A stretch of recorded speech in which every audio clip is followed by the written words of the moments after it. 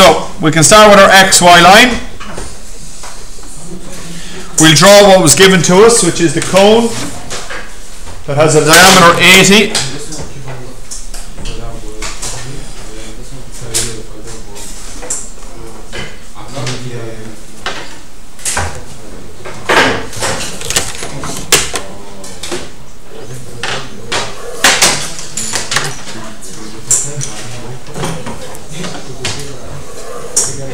It has a height of 86.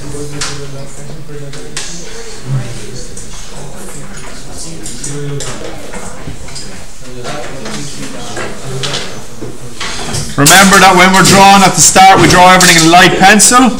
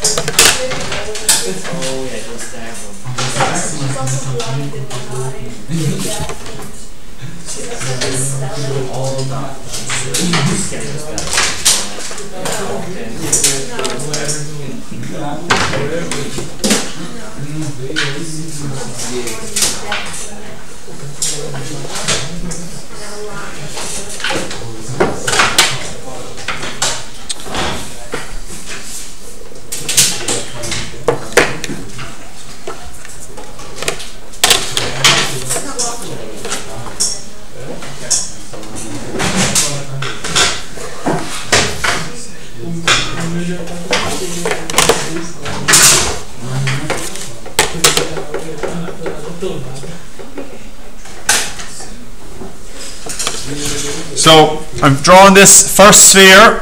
Okay, I want to find it down in plan, so what I'll do is I'll bring it out to the side-by-side view. So therefore it's going to roll along the ground, and I'm also then going to take the radius of the sphere, which is 24, and I'm going to step out by 24 parallel to the edge of the cone. So it's up from the ground 24 and out from the edge of the cone 24, and the skill I'll use to draw my parallel lines will be called sliding set squares. So I set one set square up to the edge of the cone, the other set square underneath, and I slide it along to my point and draw my parallel line. That there is now the center of my fake sphere, so I'm just going to call that C. I'm not even going to bother drawing the fake sphere there because it's only going to confuse me later on, so I will bring it down to the extreme generator of the cone, and I will swing it around to where I need to do it. You can, of course, if you wanted to draw the fake sphere, by all means, please do.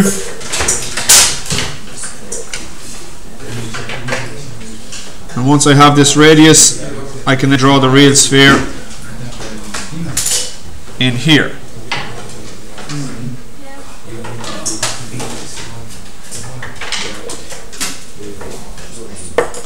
Now, I also need to find the point of contact between the sphere and the cone. So from the fake position, or the side-by-side, I'm going to draw my normal. From the center, 90 degrees to the tangent. That gets me my normal, and this is P1, fake point of contact. I'm going to bring that down to the extreme generator of the cone. I'm going to swing that around. I'll join the two centers of the circles, and the point of contact has to be somewhere on that line, so therefore that's P, or POC. I'll bring POC up. Where do I stop when I bring it up? Well, whatever height it is in front elevation has to be the same height as it rolls across. So therefore that's going to be the first POC. Okay, so once I have that information, I know how to do that, I can continue that going forward. So the information for part 2 is that the center point is up 50 millimeters from the base. So I step up 50 millimeters and I draw a line. I know that my new sphere is going to be, the center point for my new sphere is going to be somewhere along that line. I'm now going to take singular objects. I'm going to either take the cone and the new sphere, or the sphere and the new sphere. I'm going to isolate them and do them separately. Okay? So, if I take the cone, I know the center point has to be somewhere along that, and I know that the radius of my new sphere is 20 millimeters, so I will step out by 20. And again, I'll do a parallel line using the sliding set squares technique. So set one set square up to the side of the cone, set the other set square up underneath, slide it along to your measurement, and draw your line. That is my fake position of my new sphere. Again, I'm going to draw now what's the normal to get the radius. So from the center of my sphere, 90 degrees to the tangent gives me my normal. That gives me my fake point of contact, which I'm going to call P2. It also gives me the radius for which to draw my sphere or circle.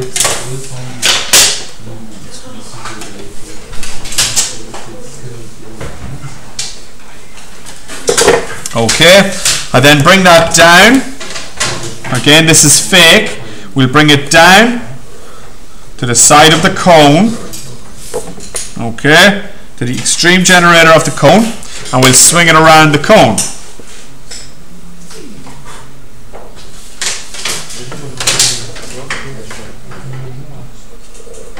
Where will it go? I don't know yet, but I know it's going to be somewhere in position S here, like the question was given. Okay, it's going to be somewhere there. So that's as much really as I can do for that shape. I'll find the fake point of contact later once I have the finished position, so I'm just not worried about that just yet. And now what I'm going to do is I'm going to isolate the sphere on its own, the first sphere, and find the new sphere in contact with that. Again, I know that the new sphere center has to be somewhere along here, and it has to touch this circle. So if I add the radii together, which is 24 for this one and 20 for the new one, that's a total of 44 millimeters. So if I measure out horizontally 44 millimeters, set my compass to that measurement, and swing it until it hits that line. That gives me my fake center point. Why am I joining up the two centers? Because that will find me the point of contact, which in turn will find me the radius to draw this sphere.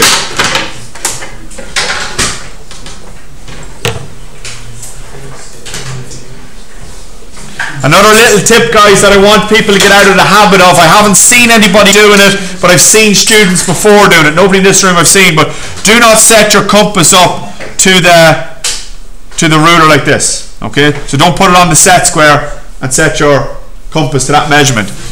Draw the measurement on the page somewhere and set it up to the page, because you're going to throw yourself off, because the thickness of the glass, or the plastic, sorry, is going to be whatever millimeters thick, and it could throw you off. And the thickness of your lead on your compass, the thickness of the lead on your pencil, all that matters. So you want it nice and accurate and neat, so set it up to whatever's on the page. Alright, I hope that makes sense. So this is center, and fake center, that will be fake center 2, fake center 3. So bring fake center 3 down. Remember, I'm isolating just this sphere on its own, ignoring the cone, so I'm going to bring it down to the extreme generator of the sphere, and I'll swing it around it. So we keep spinning that around until it meets the other arc, and this is the, if that was C, this is the other center point, the finished center point, which is now C4. Okay.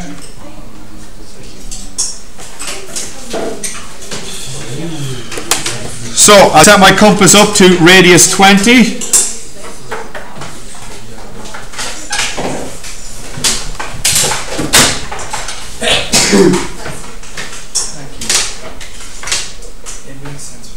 I can draw this in heavier because it is the finished position. that us? Okay, I'll finish this question off and then I'll throw it up online, okay? Can you finish it off for homework tonight, please, guys?